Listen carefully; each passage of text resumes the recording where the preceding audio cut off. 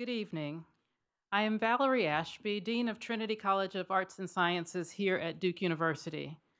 I am delighted to welcome you this evening to the Ambassador Dave and Kay Phillips Family International Lectureship Fall 2018 discussion. The title this evening is The U.S. Military in a Time of Geopolitical Strain, a conversation with General Joseph F. Dunford Jr., Chairman of the Joint Chiefs of Staff, coordinated by the Duke University Program in American Grand Strategy. We are grateful to the Phillips family for their generous support of the lecture series, the American Grand Strategy Program, and Duke University. The Phillips Family International Lecture Series provides the Duke community with an invaluable opportunity for informed discussions led by some of our nation's leading policy minds from both sides of the aisle. Past lectures have focused on some of the most salient issues of diplomacy, foreign policy, and national security through discussions with leaders including Ambassador Nikki Haley, General David Petraeus, Mitt Romney, and Condoleezza Rice. Now I would like to introduce you to Peter Feaver. Dr. Feaver is a professor of political science and public policy at Duke University. He created and directs the American Grand Strategy Program, AGS, and directs the Triangle Institute for Security Studies. AGS seeks to prepare the next generation of strategists by studying past generations and interacting with current strategic leaders.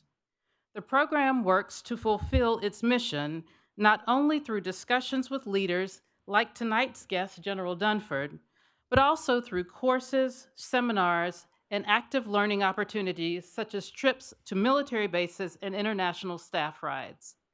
The program looks forward to heading to Morocco this spring to study Operation Torch, the Allied invasion of French North America in November 1942. Our guest this evening, General Joseph F. Dunford Jr., is the 19th chairman of the Joint Chiefs of Staff, the nation's highest-ranking military officer, and the principal military advisor to the President, the Secretary of Defense, and the National Security Council. Prior to becoming chairman on October 1, 2015, General Dunford served as the 36th Commandant of the United States Marine Corps. From 2010 to 2012, he served as the Assistant Commandant of the Marine Corps, and from February 2013 to August 2014, he served as Commander, International Security Assistance Force and United States Forces, Afghanistan. Please join me in welcoming General Dunford. We look forward to this evening's discussion. Welcome. Thank you, General Dunford, for coming. I always am nervous when I'm scheduling someone, a senior like you, because world events intervene. And I was halfway worried last week that we would lose you to the caravan crisis. And I might want to begin there by asking you to talk a little bit about your role in that and why you were still able to come today.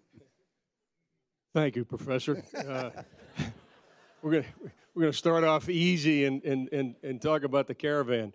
First of all, ladies and gentlemen, it's good to be here. And the professor was alluding to, I did commit to come down last April. And world events kind of interrupted my plans, and so I was committed. It would have been something very significant for me not to be here tonight. So I appreciate the chance, and seeing so many people in uniform here. I'm also mindful of the fact that Duke has made a pretty significant contribution to the development of our leadership, including my predecessor, who's a proud Blue Devil. So, well, back to the caravan. So the first question is. Current events. And much has been in the news and much has been in the paper. Let me explain to you from a military perspective what is actually happening. First of all, the Department of Homeland Security and specifically Customs and Border Police have the mission of dealing with the caravan when it gets to the United States. We were tasked to provide support to the Department of Homeland Security. And the way that works is Department of Homeland Security in writing told us these are the things that we need, and it's in the form of logistical support. So you'll see some soldiers down there right now that are putting up concertina wire and reinforcing the points of entry. movement, so we're providing both trucks and helicopter support, and then also some medical support. There is no plan for U.S. military forces to be involved in the actual mission of denying people entry to the United States. There is no plan for soldiers to come in contact with immigrants or to reinforce Department of Homeland Security as they are conducting their mission. We are providing enabling capability. So many people have had, in fact, there's been several articles that have said either the Secretary of Defense or I should speak up about this, and in some cases have even suggested that we would resign, and I know we'll talk a little bit more about civil-military relations, but the President gave us a legal order, support the Department of Homeland Security. When that comes to me as a military leader, I ask a couple of questions. One is, do we have unambiguous direction as to what the soldiers, in this case, majority of them, have to do? And the answer is yes. I understand very clearly what they have to do, and they understand what they have to do. Number two, is it legal? And yes, it is legal. And number three is, do they have the capability, the wherewithal to perform the task that we've asked them to accomplish? And the answer is yes in all three cases. So, again, despite the noise in the media right now for all the reasons that we know, I would just tell you that the soldiers that are down there on the border right now know exactly what they're doing. They know why they're doing it, and they have the proper training and the proper equipment to do it. And that's the responsibility I have as a military leader.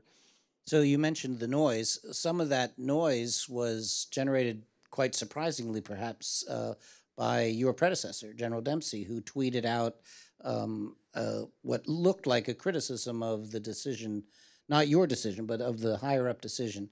And I was just wondering, I think that's his first time really opining on a policy during while it's still in the news cycle. Yeah. Well, let me not in public specifically address my good friend General Dempsey, because he is a good friend and has been for many years. But there's been a number of 3 and 4 stars who have publicly said that, and they've used the word wasteful or inappropriate and so forth. And they have the luxury of doing that. They're no longer in uniform. To be honest with you, I wish they wouldn't do that, but they certainly can do that if they want to. On the other hand, it's not my job to assess the appropriateness of the mission. It's my job to accept the legality of the mission, and again, the capability of our forces to perform that mission. So others outside the ring can make a subjective assessment as to what we're doing, but I'm not going to comment on that. Well, let's talk about an easy subject then. Let's talk about Russia and China. So part of your I came down to watch a basketball game. This was this was a bait and switch.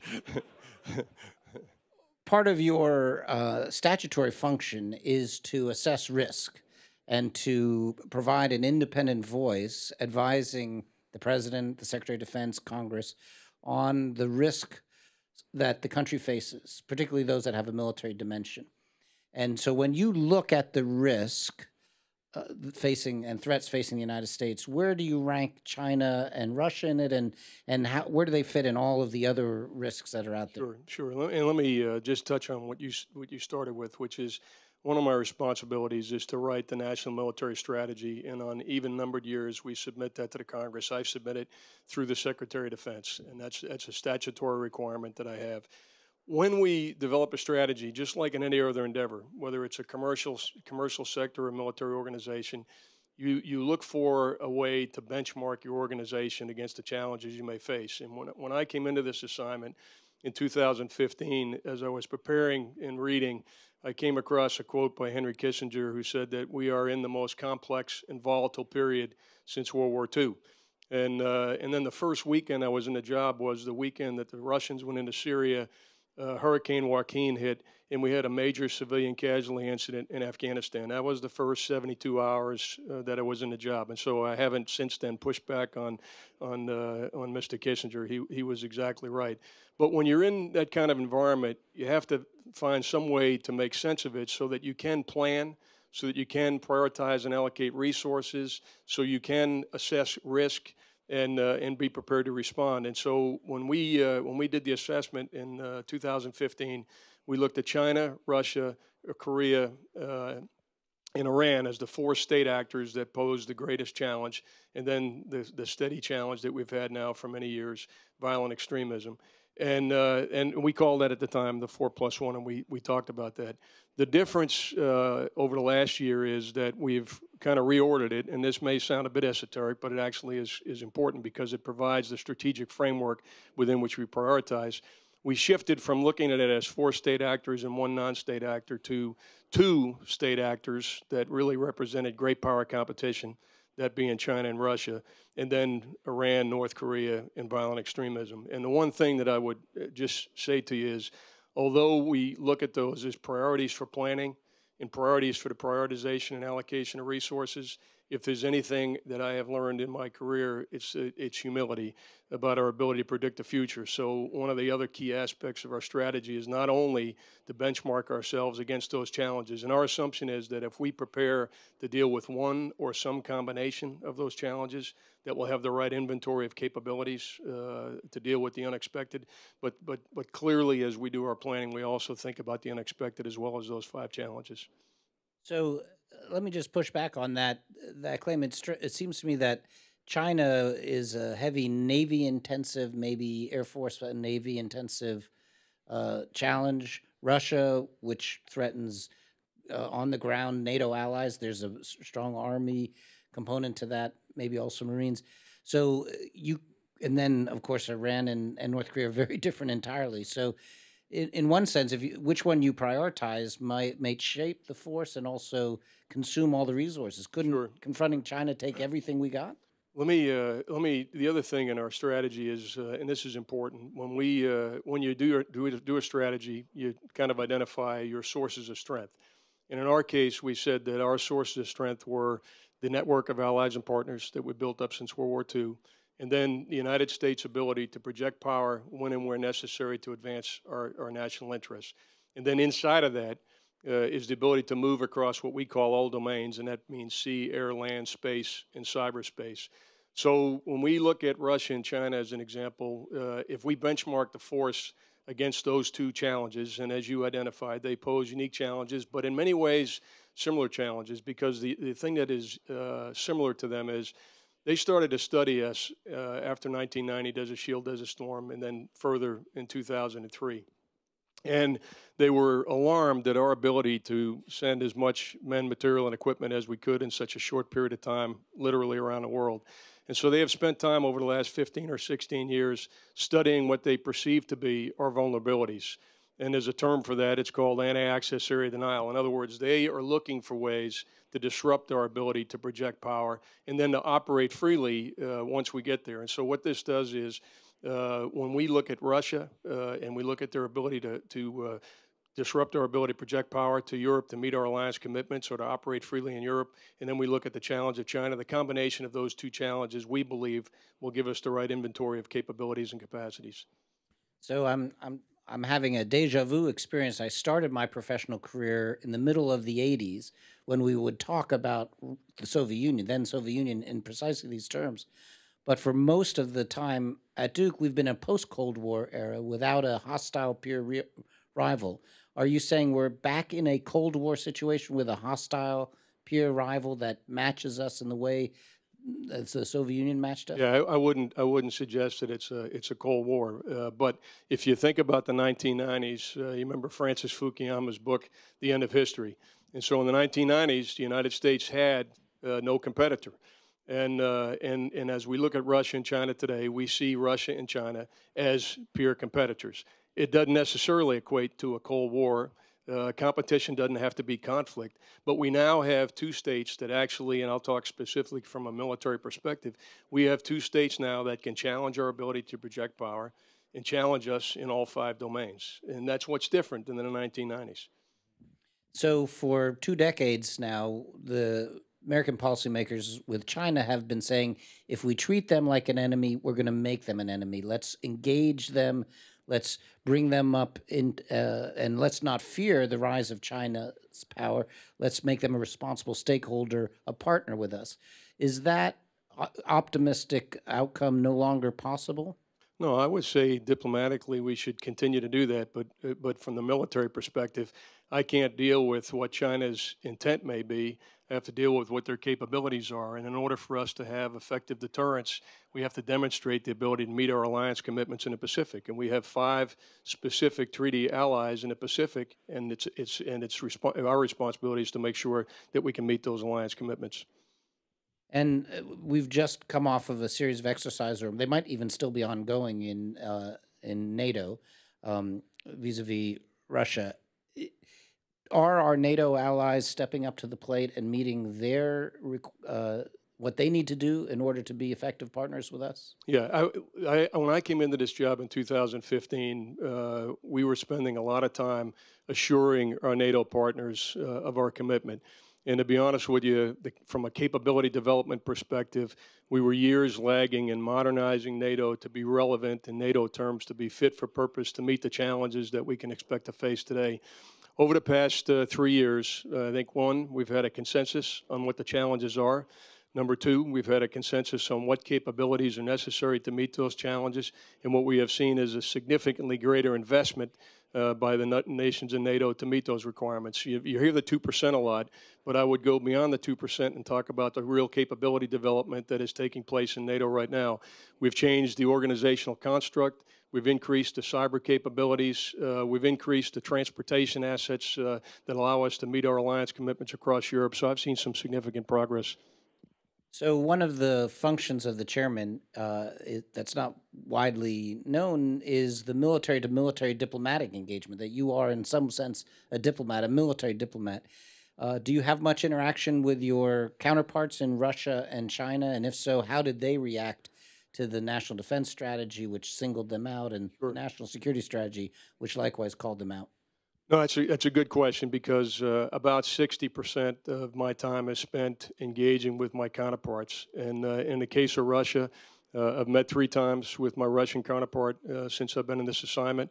And at various times, I've talked as much as once or twice a month with him, largely to minimize the risk of miscalculation and to manage a crisis or a crisis to occur. But we've also worked through the details of issues like Syria and the full range of arms control agreements and so forth. So Russia clearly has a different view on what we're doing.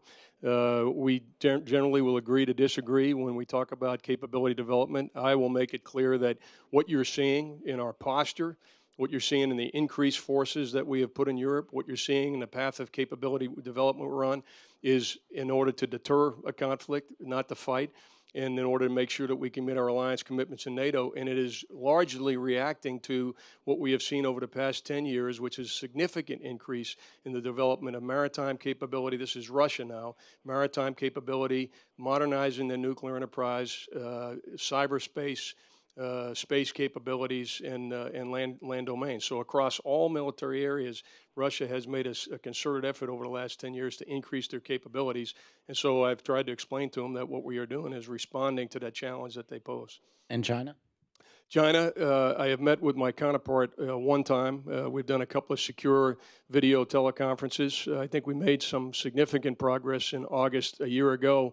We have always wanted to have a routine engagement, staff to staff, with the Chinese in the Joint Staff. And the Chinese have been reluctant to do that. Last August, they agreed to what we call a joint staff military dialogue. And that's an opportunity for us to tee up a few issues and work through those. We recently, about 4 months ago, did a tabletop exercise to talk about a potential crisis as a confidence-building measure, and again, to increase transparency and reduce the risk of miscalculation. So China is irritated by what we do. But again, try to explain to them that, look, there is a rules-based international order, and we talk about a free and open Indo-Pacific based on international law, norms, and standards. And what we are doing in the Pacific is we're flying, operating, and sailing wherever international law allows. And the purpose of that is to demonstrate that we are standing up for those rules. I learned early in my career that if you see something that is not to standard or not within the law and you ignore it, you've set a new standard and it's lower. And so when I talked to my Chinese counterpart, I said, look, this is not about a pile of rocks in the Pacific. It's about enforcing international law and a coherent response to your violation of international law.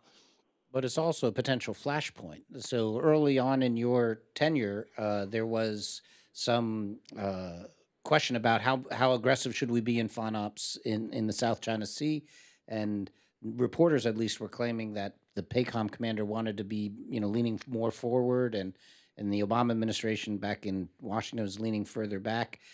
But there's been a lot of sand built up since then, and is this a fait accompli? Is it's too late now to reverse China's actions in the South China Sea? Well, I think what's more important question is the free and open Indo-Pacific writ large, beyond the South China Sea.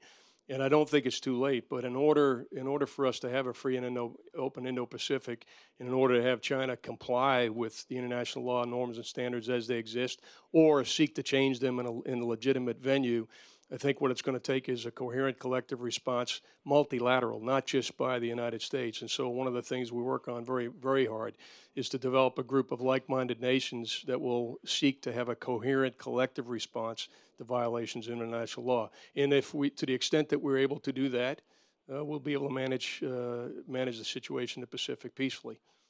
So let's go down from the two down to the three. North Korea. We need China to be a full partner with us in order to achieve the president's goal of ending the North Korean nuclear program. That came very close to what seemed like a real crisis, at least in the press last year. It's in a very different place now. How would you assess the threat of North Korea's nuclear program as it is now? Sure. First of all, and I think it'd be interesting to just go back to the history of where we started. We had a meeting in February of 2017 when the new administration came in. Secretary Tillerson was the Secretary of State. And the intelligence, so we're at the meeting was the Secretary of Defense, the Secretary of State, the Vice President, the remainder of the National Security Council. And the subject was North Korea. Most of you remember that in 2016, an unprecedented path of missile development, nuclear development was taking place in North Korea.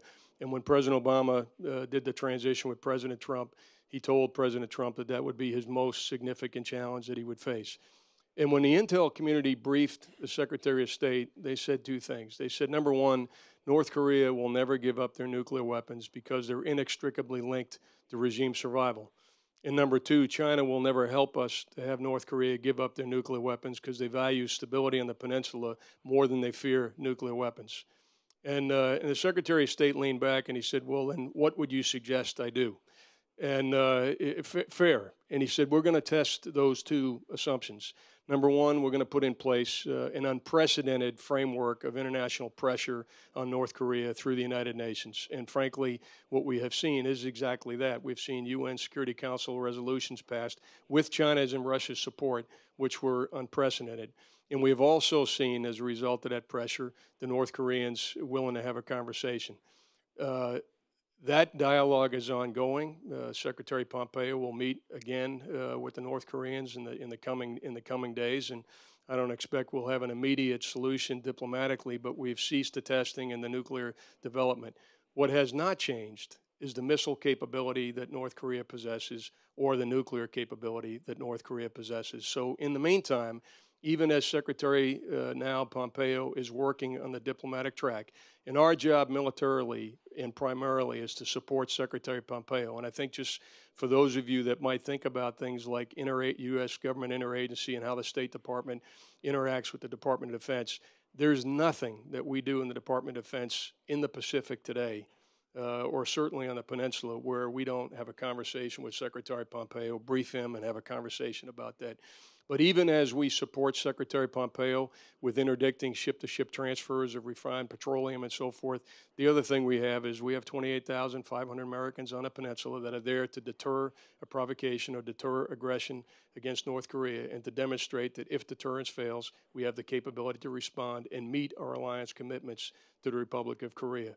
So in the coming months, we'll continue to do that. And frankly, the more successful we are in the diplomatic track, the more uncomfortable we will be in the military space. because over time, this negotiation will take a form where we're going to have to start making some changes to the military posture on the peninsula. And we're prepared to do that in support of Secretary Pompeo and make sure that we get to the desired end state, which is a peaceful denuclearization of the Korean Peninsula. So help us understand, we're coming on 70 years almost of U.S. troops going to South Korea to defend against North Korea. 70 years later, they're still there. Smaller numbers and not being shot at, but they're still there. In the meantime, North Korea has gone from being more powerful than South Korea to being a tiny fraction of South Korea's economic wealth. So to an American who isn't thinking about Korea and says, well, why are we still defending South Korea? What answer would you give? Well, first, the war is not over. We have an armistice right now, and the United States has a treaty alliance with South Korea. We have an alliance that says we will come to South Korea's defense if they're attacked, and our posture in the peninsula is in support of that treaty alliance. So we have a U.S. has made a commitment to South Korea's security. Okay, let's look at Iran. You served one president who had one strategy on Iran. Then presidents changed, but you didn't.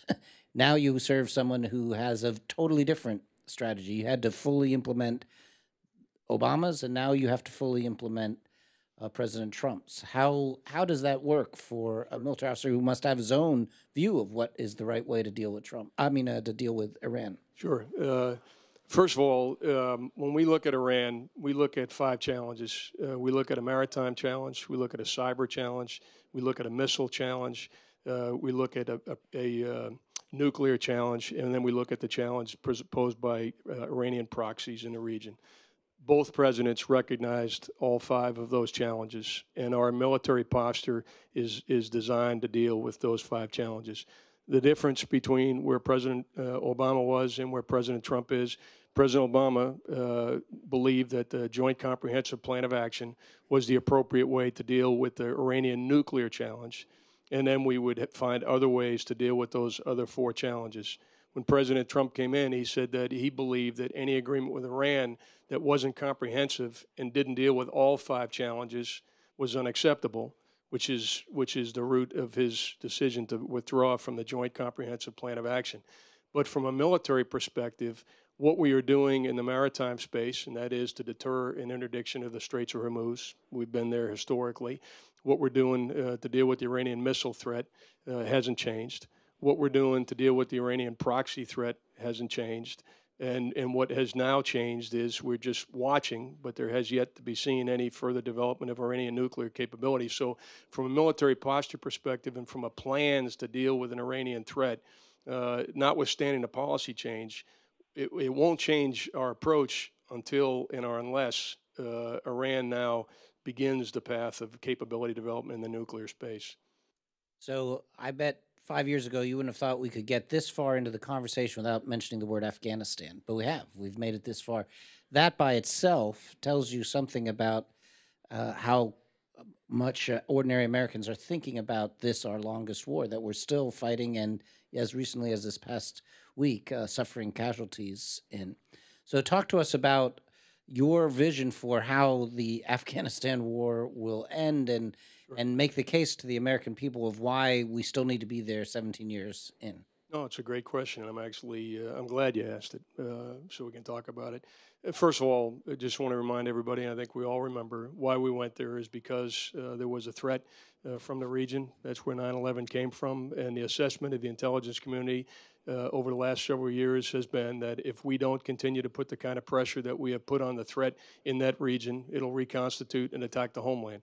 We can all have a debate about that. That is the IC assessment. So that informs a big part of what I'm going to say. But let me just talk to you about where we have been in Afghanistan. From 2001 to 2013, we did the fighting in Afghanistan with some Afghan support, but we were in the lead.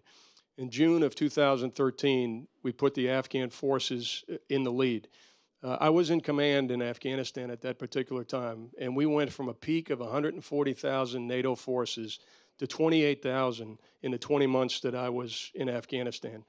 And I can tell you during that particular time, we did not have a proper advisory effort, nor did we have proper enabling capability, that is aviation support, intelligence support, and so forth, for the Afghans, given the challenges that they faced at that particular time and their capabilities.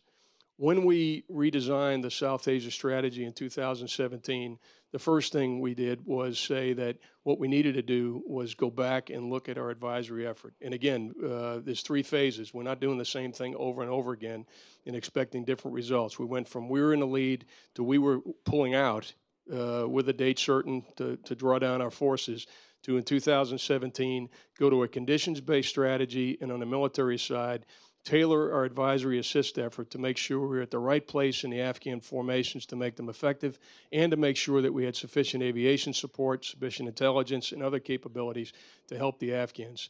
But this is a campaign that is not going to be won in the military space. So the theory of the case in Afghanistan is that the only way that this is going to end is going to be with an Afghan-owned, Afghan-led reconciliation process. That's the only way the campaign is going to end.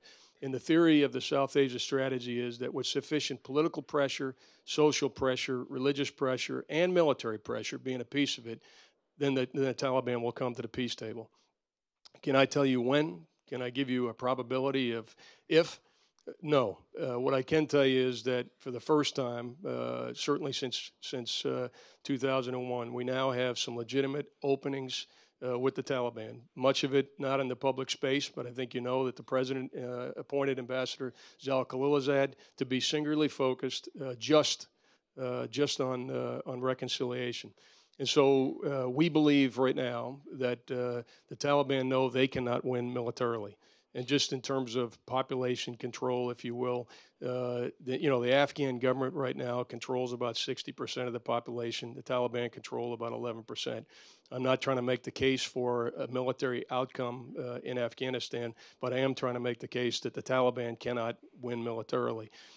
We believe now that the Taliban recognize that in the case, in the issue now is to find the right political construct to bring them into a reconciliation process.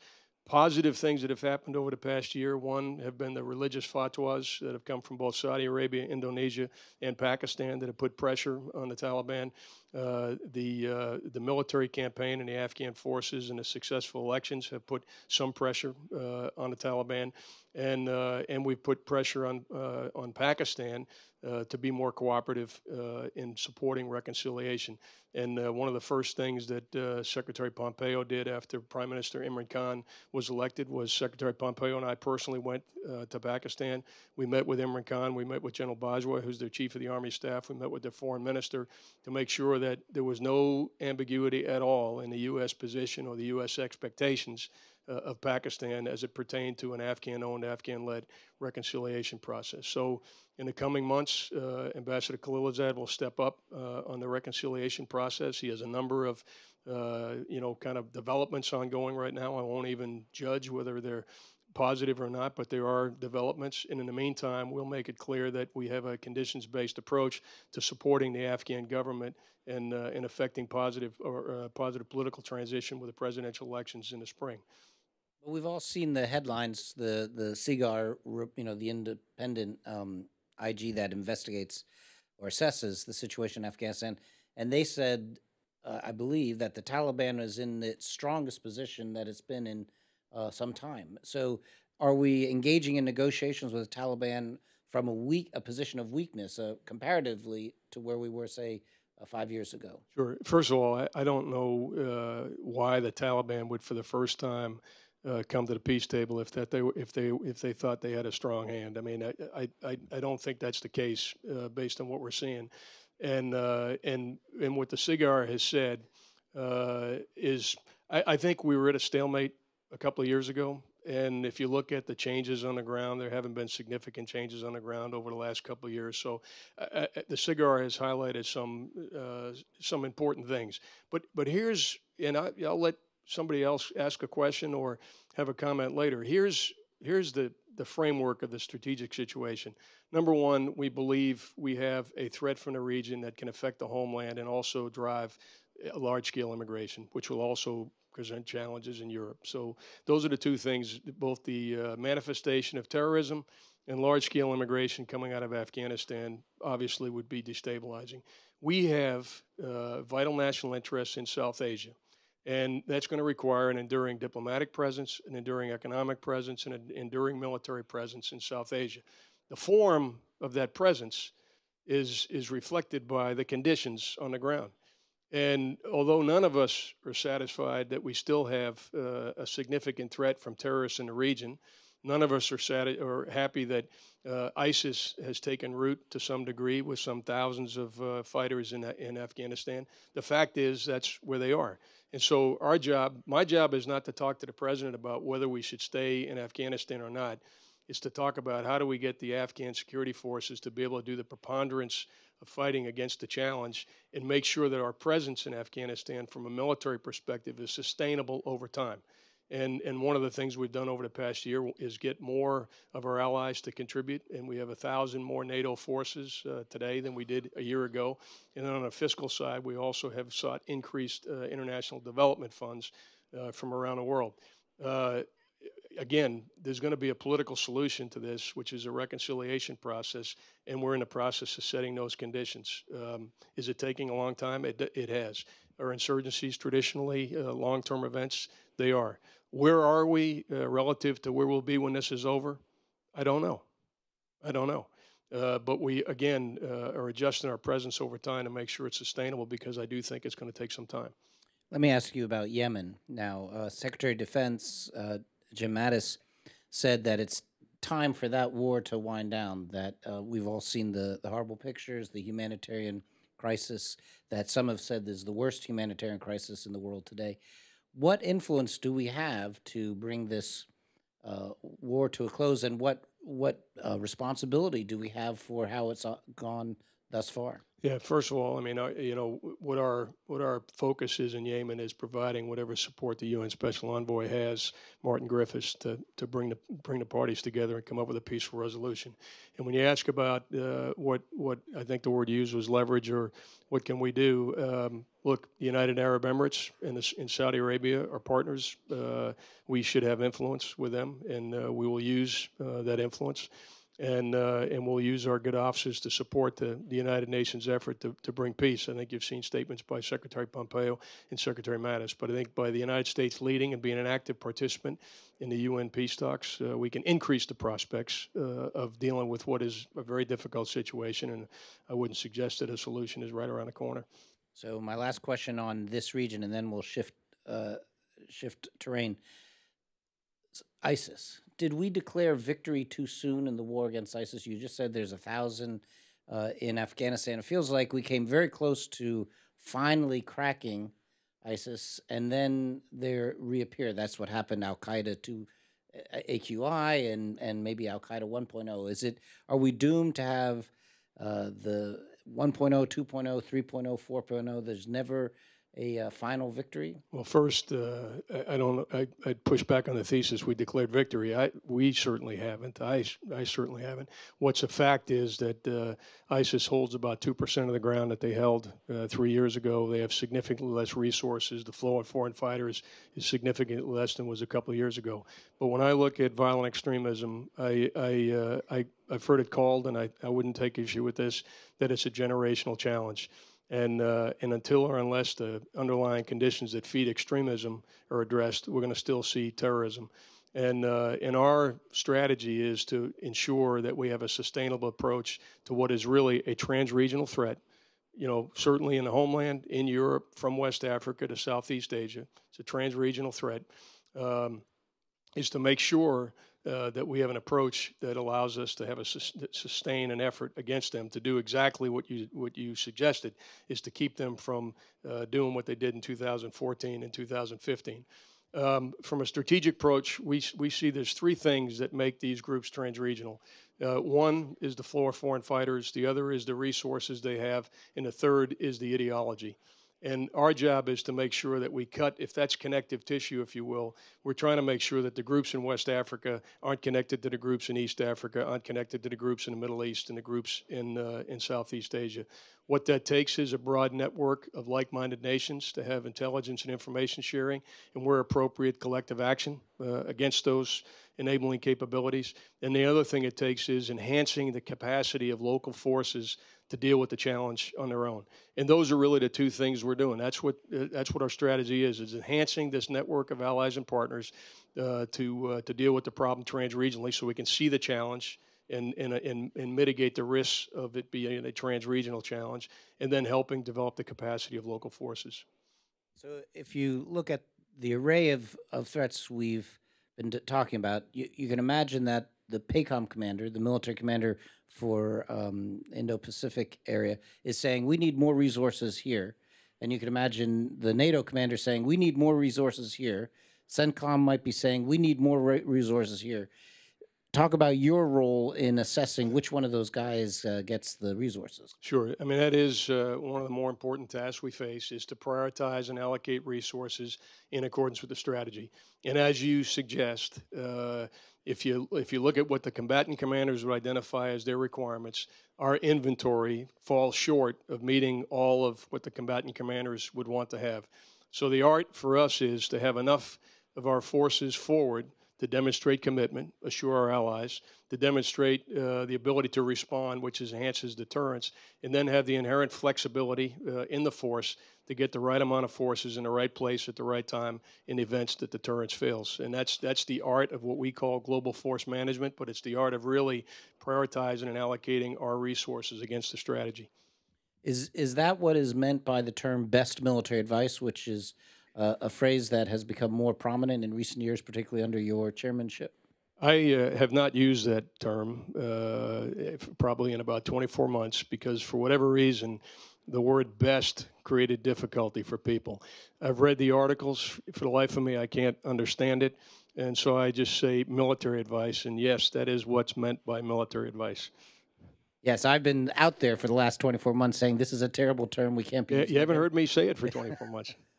So, well, part of the challenge there is determining, is the military advice that comes from PACOM better than the military advice that comes to CENTCOM? That's your job as the principal military advisor. But now I want to shift you into the civil military context, because you are serving as chairman in a very unusual time, where your immediate boss is also a retired four-star Marine, and he works for the president, who has as a chief of staff another distinguished retired four-star Marine. So there's three senior military experts all speaking to the president.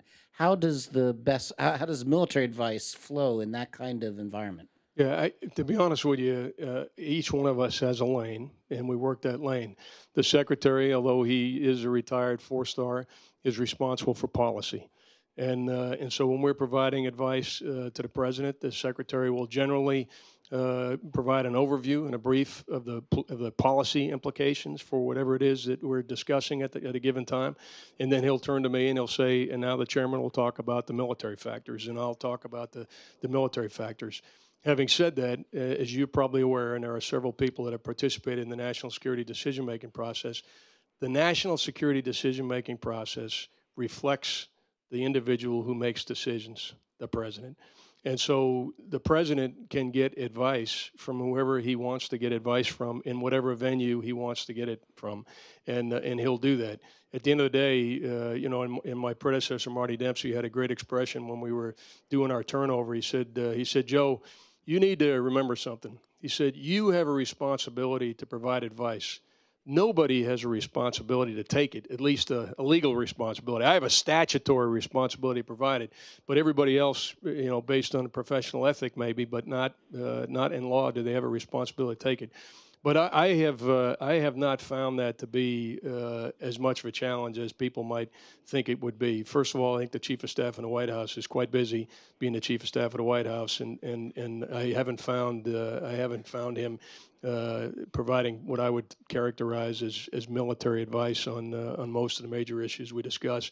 And again, the Secretary and I think, have established over the course of 2 years a pretty good division of labor in terms of how we approach the president on some of these issues.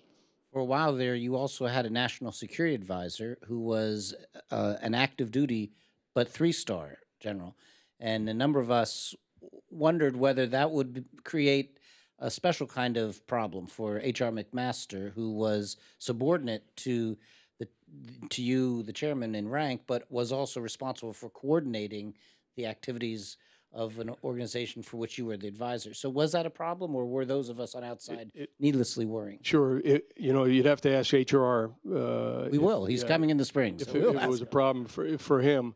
I would tell you what I'd like to think he'd say about those of us in uniform, because when he came into the job, I got the joint staff together, all of our leadership, and I said, look, we have one thing that we have to do with the National Security Advisor, and that's to enable him to be successful.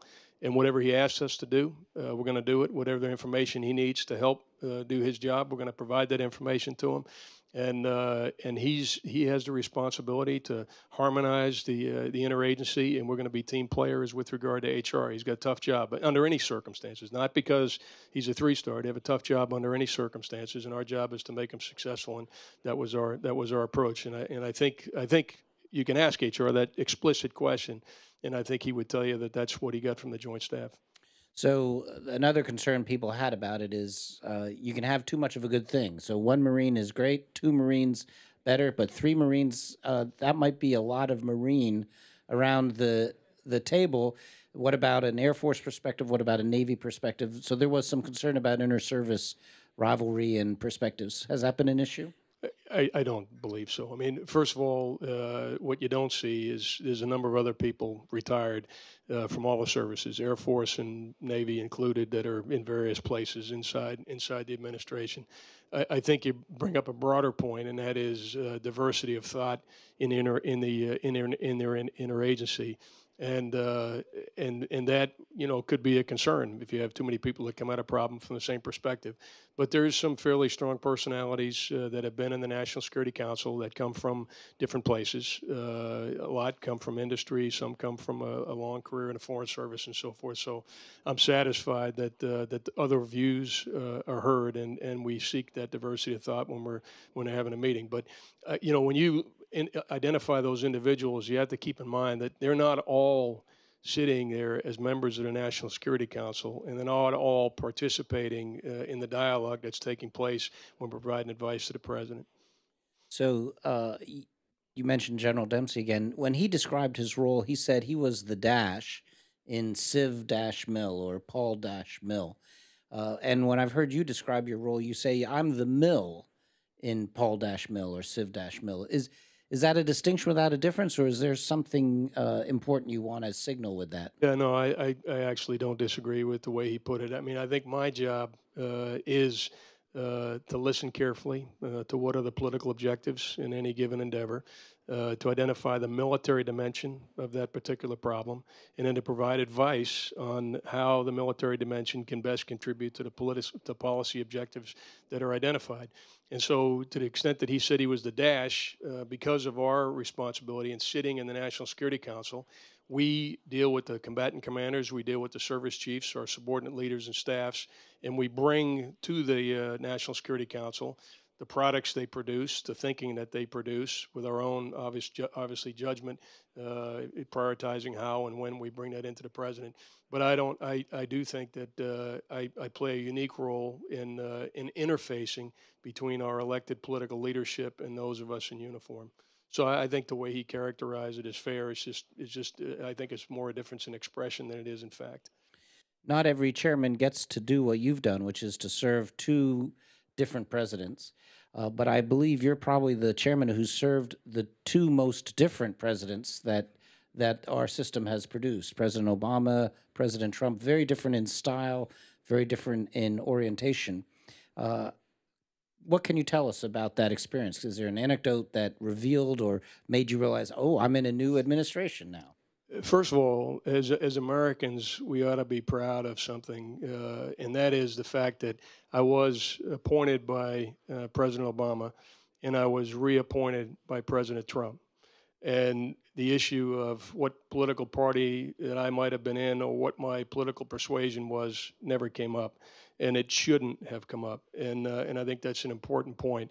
And with regard to the two presidents, again, what I said earlier was that the national security decision-making process and those of us participating in that process must support the individual that's making decisions. So how they receive information is different.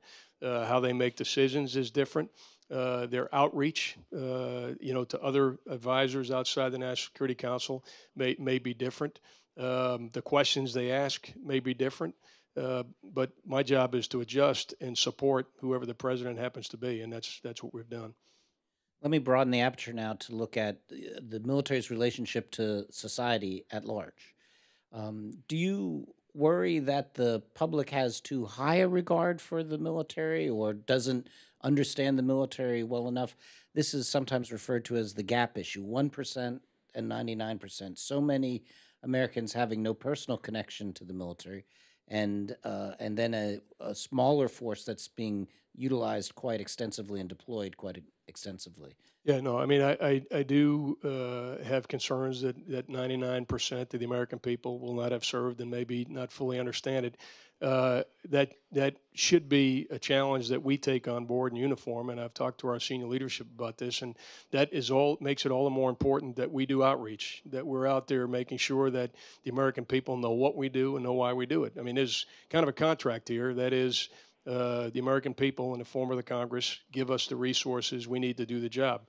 The Congress has responsibility under Article 2 of the Constitution to provide oversight, and so we, in a very meaningful and real way, we work for the American people, and we're conscious of that. And we think the American people ought to understand us. They ought to know what we're doing. They ought to know why we're doing it, and they ought to have confidence that the expectations they have on us are being met. But as you probably know, Secretary Mattis, before he came secretary, wrote a book with Corey Shockey where he looked at public attitudes towards the military. And one of the things in that book that was revealed is over just the last 20 years, the percentage of public who will say they just don't know when you ask them questions about the military has gone up significantly. And is this perhaps reveals that the American public is losing some of its connection to the military that they had when their parents were part of the greatest generation or they themselves faced the draft. Are we in a different environment of the military's relationship to society? We are in a different environment, but again, I view that as a challenge for us that we need to take on board.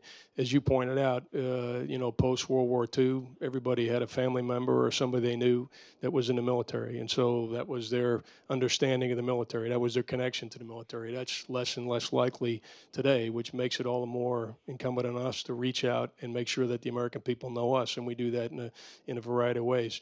I think what concerns me more than the 99 and 1% is the fact that 75% of young Americans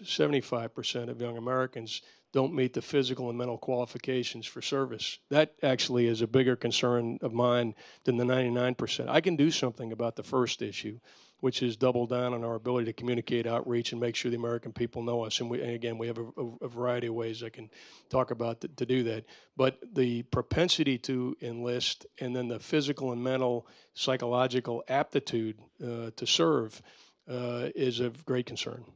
So this is going to be my last question. If you want to ask a question, there are microphones in the back there I can see, and please get in line and I'll call on you as we have time. Tomorrow's an election day. And of course, the military have the right to vote and do vote, but they also have a responsibility to stay out of the political process and not be seen as a partisan actor. This is something you've spoken to powerfully during presidential election years. So tell us why you feel that is so important, and what is the message you give to the active duty force in campaign seasons? Yeah, I mean, the good news for me is that over the last 2 years, we believe it's part of our ethos, it's part of our responsibility to be apolitical. And in fact, I would argue that the U.S. military has been that. There have been some exceptions, particularly by senior officers, which have disappointed us, but by and large, we've been apolitical. The message I delivered during the presidential campaign is very similar to the message I've delivered this time, which is to remain apolitical, don't be partisan. The American people have high regard for us. You mentioned that earlier. In most Gallup polling, 70 to 80% of the American people have trust and confidence in the United States military as an institution. And I think one of the reasons, and probably the foundational reason for that trust and confidence, is because we are viewed as apolitical, nonpartisan, and I think it's very important that we stay that way. Okay, so let's take this question here. Yeah, General, thank you so much for coming, and I enjoyed your talk. There's been a lot of hand-wringing over development of missile capabilities, as there should be. But in reality, if a nation has a nuclear device, they could easily put it in the hold of a ship and float it into New York Harbor. How does that play into military thinking? How do we prevent that? No, I mean, you bring up a good point. I mean, much discussed is a missile threat, but when we look at weapons of mass destruction, and whether it be by state actors or extremists, we have detailed plans and a very aggressive intelligence effort to help us stay on top of that. So we spend as much time thinking about that problem as we do the missile threat.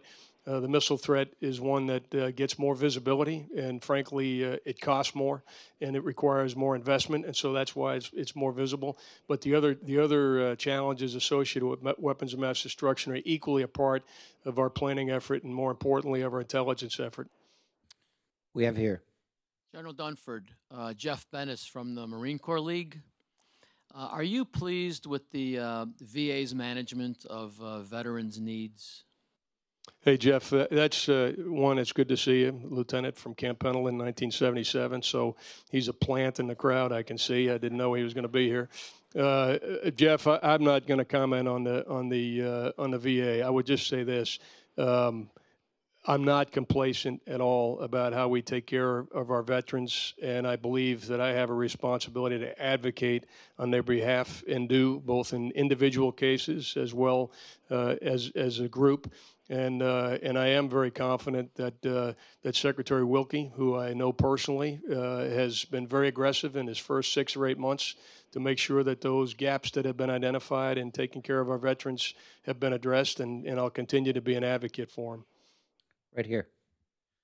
Yes, sir. Thank you for coming out and speaking to us. You touched a little bit on the 2+3 that we're looking at right now.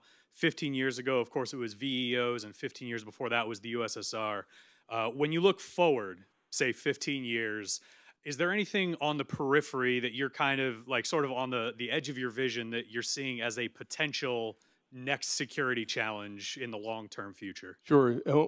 First, when I look at the 2+3, I don't mean to lump them all together, and the professor correctly identified that there are very big differences between them. But when I look at China, for example, if you look at demographics and you look at economics, their ability to continue the path that they're on right now is much more sustainable. And what they have done in terms of growing military capabilities over the last few years, I would expect they're going to continue to do that. And when I look out at 2025 or 2035, the benchmark against which we assess our ability to do our job in 2025 or 2035 is much more the path of capability development that China is on than perhaps Russia, which for the same reason is unlikely to be able to sustain what they're doing right now. It comes down to demographics and economics, and I don't think Russia will pose as significant a threat in 2025 or 2035 as China. But if you would look at the nation that will have military capability and perhaps inconsistent approach to the world from the view that we have, I think you'd have to look at China for the next 20 years, 30 years as being the pacing threat, if you will. Here. Good evening, sir. First, I'd like to say hello to you from one of your former Marines, Mitchell, and your speech is as formative as he said it would be. Thing that I find missing from the news and all kinds of discussions since everything started in 1992 is talk about CETO. We always hear about NATO and other organizations. Is CETO still a functioning treaty, and where does it stand? Southeast Asia. Yeah. No. That's a great question, because for all the criticism of NATO, I routinely say, I wish we had NATO in fill in the blank.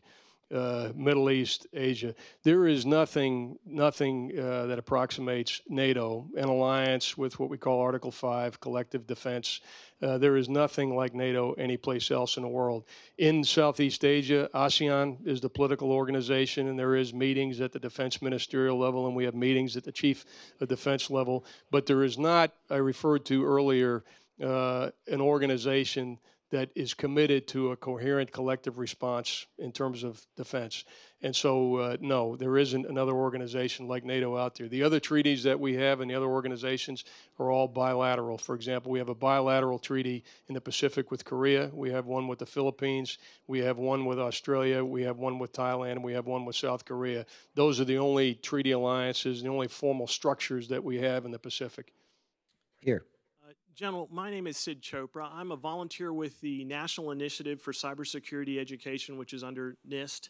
We have a problem, as we've been told over and over again by various experts, including General Nakasone, that cyber criminals are attacking softer targets now. They're targeting hospitals, they're targeting school systems, infrastructure, utilities. This puts the public basically on the front lines of a $1 trillion war that's expected to grow. I've worked with cognitive psychologists and neuroscientists and behavior experts ways to change the cyber hygiene of the public. You've been at this longer than any of us. What suggestions do you have that we can help prepare the public for fighting in this war? Yeah, first of all, let me talk about Department of Defense cyber capabilities and how it relates to the problem you just spoke about. You know, there was a time when the Department of Defense said, look, our responsibility is just to defend our own information technology enterprise. So we defend, and then we play what we call the away game. In other words, to the extent that we conduct offensive cyber capabilities, we do those things outside the United States, largely in the context of a war. Both the Secretary and I feel very, very strongly that right now, certainly in our nation, one of the most, if not the most capable organizations in cyberspace is the United States Cyber Command. And so the public-private partnership between Cybercom, Homeland Security, and the organizations you spoke about, whether it be local government, whether it be hospitals, whether it be transportation networks, and so forth, is critical. And we think a big piece of our responsibility is to share information with the public that will enable them to better protect themselves against those threats that you just spoke about. And in part because of trust, this public-private partnership, which I think is the foundation of addressing the challenge you just talked about, partly because of trust that is getting off to a slow start. I think increasingly we are building trust over time, where people recognize that no, what we are really trying to do is better harden them against the challenges that are there. But I do believe, it's not a simple answer, but I do believe that the answer in large part is the public-private relationships, information sharing, and collaboration against threats, in real time sharing of information to address vulnerabilities in real time. Here. Sir, can you hear me? Again. Thank you for coming, sir. My question is going to be related to my perception that we'll be involved in more unconventional warfare. And my background is I was in Vietnam and Nicaragua and Salvador, into Cambodia doing landmine surgeries, Sarajevo, Afghanistan, Iraq, 20 years in Colombia. And I have extensive background in unconventional warfare medicine. In fact, I'm one of the senior instructors at our unconventional warfare branch at Fort Bragg. I teach that 25% that we own as military that got in. From that 25%, I have that less than 1/100% of the finest medical people, Marines and Special Forces. And my question is, do you foresee us going into unconventional warfare in the future? Because that's what I'm training my guys heavily to do. Yeah, I mean, we're involved in it now, right? and my expectation is that we'll be involved in it for some time to come. I can't predict, as I mentioned earlier, I can't predict what the future will be, but I believe that needs to be a critical capability set that's resident inside the department, and we can't make the mistake that we made in the 1970s when we said we're never going to do that again, and we lost much of the expertise that we have relearned here over the past 15 years. So I guess what I would say to you is that I'm confident enough that it may happen that I believe we should maintain that core competency inside the Department of Defense to deal with that eventuality. And again, in many cases, those skill sets are ones we're employing in places today. Here. Sir, CW2 Michael Parrott. I'm with the National Defense University as a graduate student here at Fort Bragg.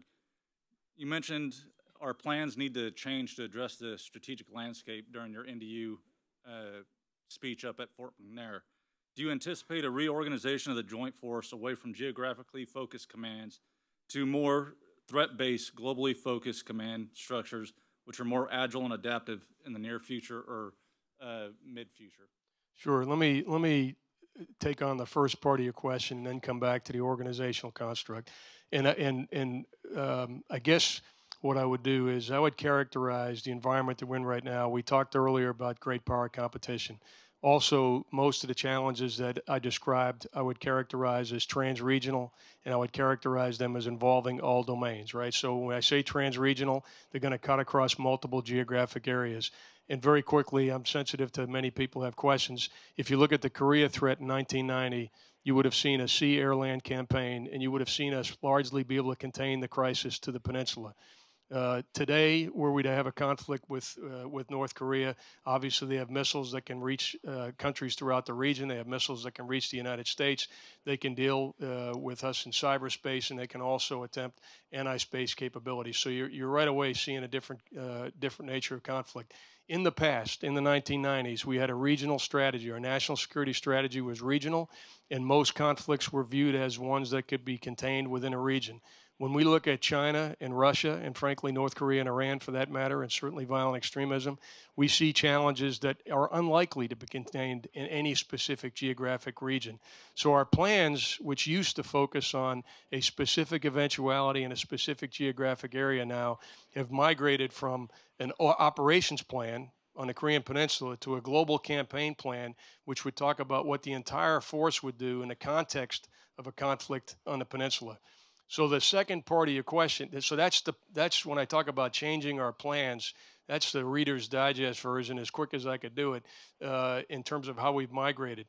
In terms of our organizational construct, what we call the Unified Command Plan, that is our combatant commanders who have specific geographic responsibilities, we're already today realigning functions. And although I'm not going to suggest what the solution will be, I will tell you that over the next 5 or 10 years, we will have a steady state of evolution in the way that we're organized around the world, and you will see significant changes in the Unified Command Plan or the way that we're organized geographically around the world. Are you a student? Yes. Thank goodness. The deans were going to take away my parking spot if we didn't get a student. So you're going to ask the next one. And I see in the way back, I think there's a woman waiting to ask a question. You get to move to the front. You're the next. Yes, you're the next over here. I need to preserve my parking spot. Okay, yes, there you go. Hi, General. I'm a freshman here. And for a lot of us younger kids, climate change seems to be one of the bigger issues on the horizon. So my question is whether or not the U.S. military has a rooted interest in climate change and climate science to bar countries like Russia from gaining power in their specific regions, and how the U.S. military's interest with that conflict or interact with the current president's stance on those issues. Yeah, when we look at when I look at climate change, it's in the category of sources of conflict around the world and things we'd have to respond to. So there can be great devastation requiring humanitarian assistance, disaster relief, which the U.S. military certainly conducts routinely. In fact, I can't think of a year since I've been on active duty that we haven't conducted at least one operation in the Pacific along those lines due to extreme weather in the Pacific. And then when you look at source of conflict, shortages of water and those kind of things, those are all source of conflict. So it is very much something that we take into account in our planning as we anticipate when, where, and how we may be engaged in the future and what capabilities we should have. Here. Thank you, sir. As a military dependent who lived in Japan until early this year, I have firsthand experienced the fear that escalating tensions in the Korean Peninsula have put on dependents. So I want to ask, what are your commitments to the families of active duty service members in the American Pacific in light of those tensions? Yeah, a couple of things. Number one is making sure that we have in place the defensive capabilities to deal with the threat. And you'll recall last year when we, with a great deal of attention, deployed a ballistic missile defense, a missile defense system to the Korean Peninsula. And as you're probably aware, since you lived in Japan, we have those in Japan, and we also have them in. The Japanese also have them as well.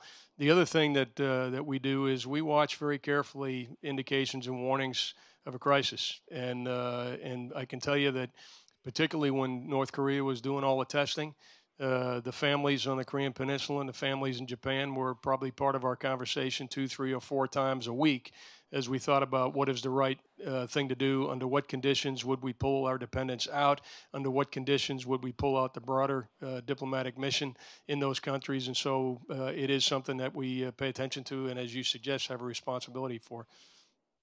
Here. Sir. Good evening, General. Thank you so much for coming to talk with us tonight. My question regards the military's budget.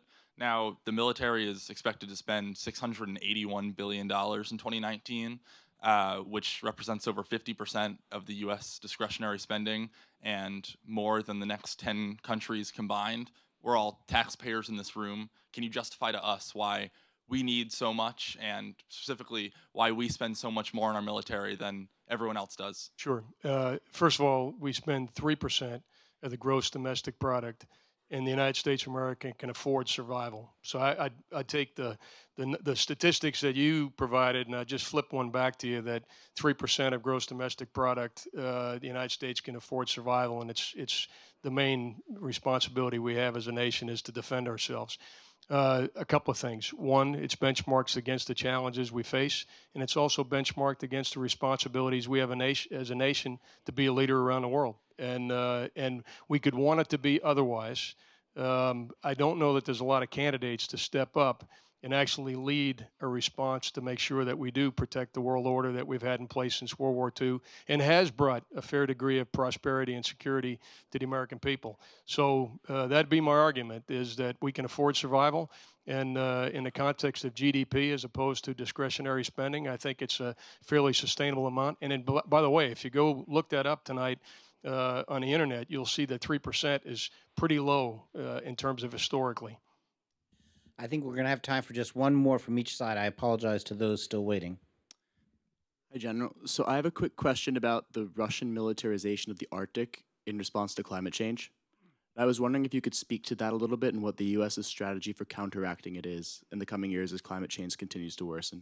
Okay, I don't have a strategy to deal with climate change in the Arctic in the U.S. military. What we do see is that there will be more commerce in the Arctic, and certainly with regard to what we see out of Russia, more military activity, and we've also seen keen interest in China in using the Arctic as a shortcut to move commercial ships and so forth. So it could be a potential area where conflict may manifest itself, but I think that what we would seek to do is make sure that it's accessible and peaceful. Good evening, General. I think corruption is one of the most insidious problems that we face in the work that we do in the other countries. Does the military have an approach? Is there any way that we can reduce it so that, because these other factors opposing us will appeal to the people who are being abused? And I wondered if the military had any remedies for this. Well, first, I wouldn't reject your thesis, and certainly one of the challenges that we've had in Afghanistan in particular over years has been corruption, and we've tried a variety of ways to deal with that corruption. And what we've come down to, and this is the thing I think you should know as Americans, we back in 2012, 2013 started to give money directly to the Afghan government. We call that on budget. And there was a theory that if we gave them the money directly, they would learn how to manage that money, develop a budget, and execute a budget. Over time, as a result of corruption, we provided less and less of the money to the Afghans on budget and provided most of it off budget, meaning that we would oversee the money that is being spent. And what I can tell you is that of the money that is being spent in support of the Afghan National Defense Security Forces, which is what we're responsible for providing oversight, we have increased the numbers of investigators that are over there. We've asked our interagency partners to provide us some help in providing oversight. And we have an organization in Afghanistan that is directly responsible for executing that money that is being provided for Afghan capability. So I don't have a solution to endemic corruption around the world, and I don't have a solution to the cultural factors that feed that corruption. But what I can tell you is being responsible for the execution of U.S. taxpayer dollars in those contingencies. I think we have better ways now of overseeing the execution of those budgets to make sure that that money goes where it's supposed to go.